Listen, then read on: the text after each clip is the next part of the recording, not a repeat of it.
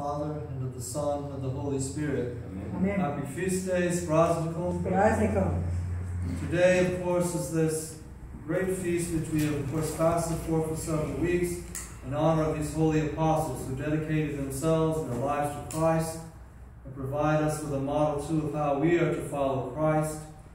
And we see in these two men, of course, who came from the same part of the world, men who held the same religion, but men of very different backgrounds, and men of very different temperaments to some degree, and different fears, different temptations, different weaknesses, and different strengths. St. John of Kronstadt, looking at this passage, talks about, of course, looking at the apostles, talks about how, of course, when Peter and Andrew were called, and James and John, they put aside their nets. He said, looking at these men, we too must look at the own nets in our lives that are the things that are holding us back, and be willing to put them aside, whatever things that are that keep us back from following Christ and truly following Christ. And Peter and Paul, of course, were to see many ways after this and things like that held them back from following Christ. Peter, of course, as we know, followed Christ from early on, but he certainly had his weaknesses, he certainly had his temptations, he certainly had his doubts and his lack of faith. Well, they all did. He's not unique in that. He falls into the water when he takes his eyes off of Christ, as we all fall into the waters when we take our eyes off Christ and look at the temptations, the wind that's blowing instead of the one thing needful. Peter, of course, ultimately denies Christ despite his vehemence that he will never do such a thing. He had a rather vehement spirit, but also he feared. He feared the danger, he feared the temptations, he feared the Romans and things that would happen to him if he, of course, followed Christ and confessed him at that point. So later on, his threefold denial is followed by a threefold question: Peter, do you love me? Of course, he gets frustrated with this at the end after the Lord keeps instructing him what he must do: feed the sheep, tend my sheep. But the Lord says to him, when you were young, you walked where you wanted to and girded yourself. When you're old, others will gird you. You will walk where you would not, signifying by what death he would die. By great difficulties, he enters into the kingdom of heaven. Paul, of course, was a very educated man, knew Greek rather well, studied at the feet of Gamaliel, a great teacher, was a great zealot for the faith, had great zeal. He loved his faith very much, so much that he wanted to tear down this Christianity, tear down this Christ. Because he knew all the things in his head that he thought he knew, but he hadn't quite been penetrated in the heart.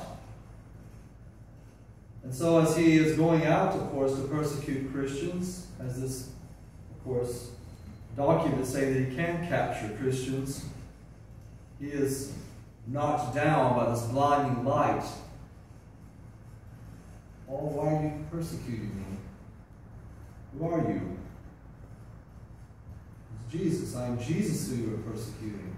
Let's think about that for a minute. Was he actually persecuting Jesus? Yes, but he was persecuting him in the form of us, in the body of Christ, his real body. Hard for you to kick against the goads. And he says later on, and you will see, the Lord says, how many times, how many tribulations and difficulties he must undergo to enter the kingdom of heaven. And we just heard in this epistle that was read, times in the deep, times that he was stoned, times that he was beaten, imprisoned, starvations and vigils, and on and on and on, the perils that he underwent for the sake of the kingdom of God. And both of these men and all the trials they underwent, which probably are far greater than anybody's in this room, even though we have our own temptations, the ones that the Lord has allowed us to have. But perhaps if we got out of the way and truly desired to become as saints as these two men did, they're no more special than us. Look at them, for goodness sake. They had their weaknesses, but they followed. They didn't let anything hold them back. They willed to follow Christ. They willed to put into practice the gospel at every single moment of their lives. And that brought great temptations to them, because the world was not like that. The devil is not like that. So Peter, who tells us we can become partakers of the divine nature, indeed becomes a partaker of the divine nature. Not only does he see the transfiguration, remember in all his temptations and trials, he's given great consolation. He's allowed to see the uncreated light. He has the Lord appear to him. He works great miracles. Christ is working through him. But Paul, too, in all the tribulations he's going through, no longer lives, but Christ lives in him. He says that he will resolve to know nothing but Christ and him crucified. That is his life, Christ and that crucifixion, of course, which leads to that resurrection. He goes around all parts of the known world preaching Christ at great peril to himself, over and over and over. Why do these men do this? Why do they leave their homes? Why do they go out into the world? Because they had fallen in love with the only begotten Son of God. They had absolutely fallen in love with the gospel. And in that, they had absolutely fallen in love with all the peoples of the earth.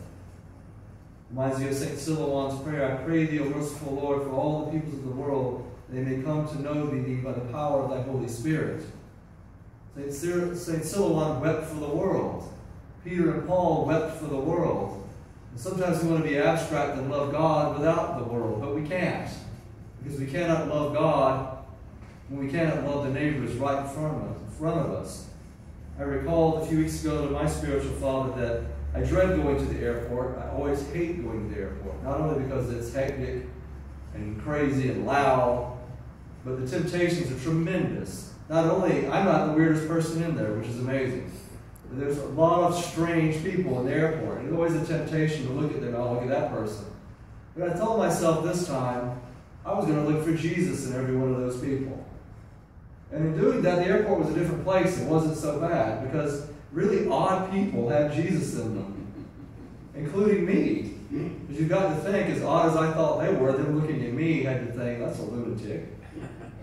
But yet, if they were truly looking, if we had eyes to see, we would see Christ and everyone around us because he's there. That image is there. Have we attained to that likeness? Not so much always. But that is there for us to do, to attain to the likeness of God.